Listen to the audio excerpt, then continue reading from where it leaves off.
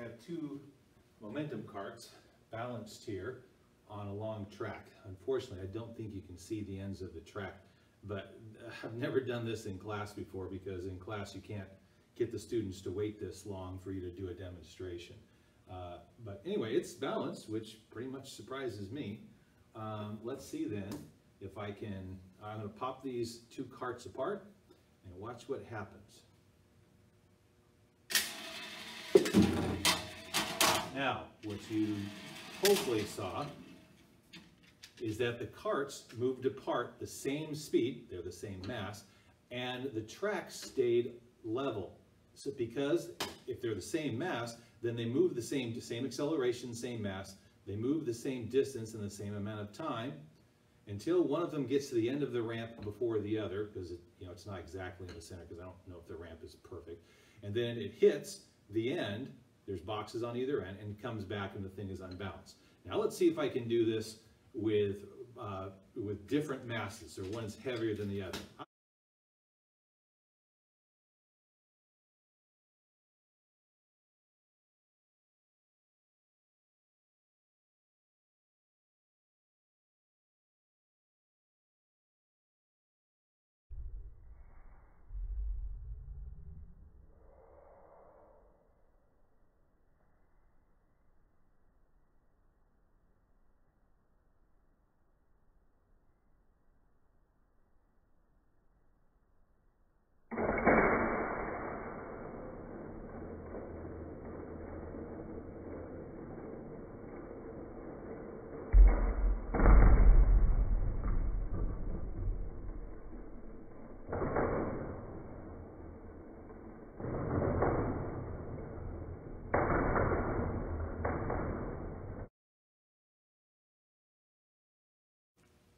Once again, I'm going to say, wow, I actually got it balanced. So let's watch what happens. This one is twice as heavy. The blue one is twice as heavy as the red one.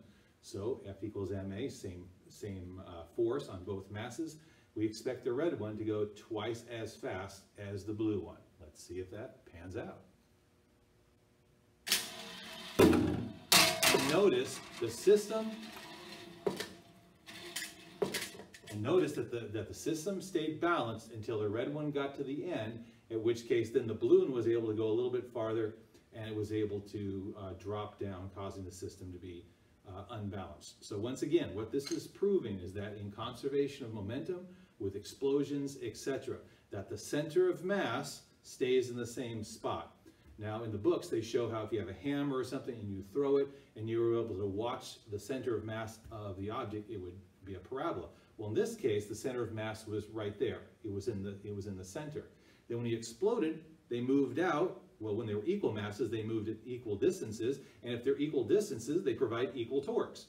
Well, in this case, the larger object is going less fast. So at any given time, the red one has gone twice as far as the blue one.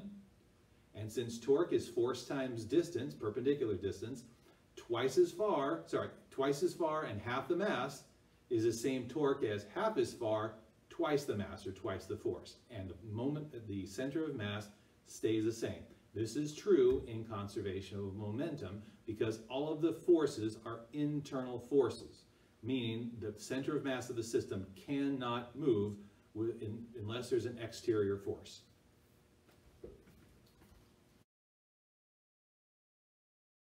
Okay, this monstrosity that I built here is just a movable ramp. So notice it's easy to move and so forth.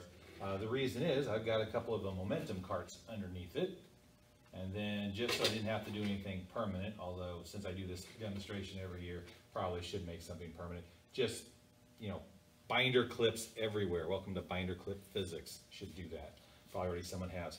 Anyway, I have a rolling object here. I'm going to roll it down this ramp and let's see what the ramp does. Okay? Go.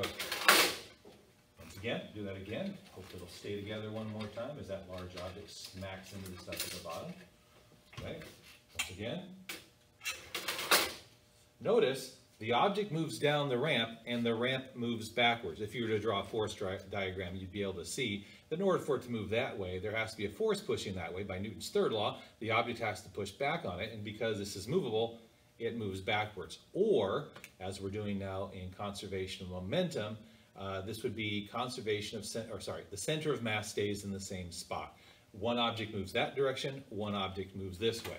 Now, I don't know if I can do this with a lighter object and see how it just hardly moves at all. I have a piece of tape here. No, that's got something on it. Let's see if this works right here. We'll put a piece of tape which is significantly lighter. Let's see what happens. Notice it did move backwards, but not as much, because there's not as much mass moving that direction. Doesn't require as much force, or wherever the center of mass was beforehand, because a lighter mass is moving this way, the larger mass, the carts and the ramp, don't have to move as far.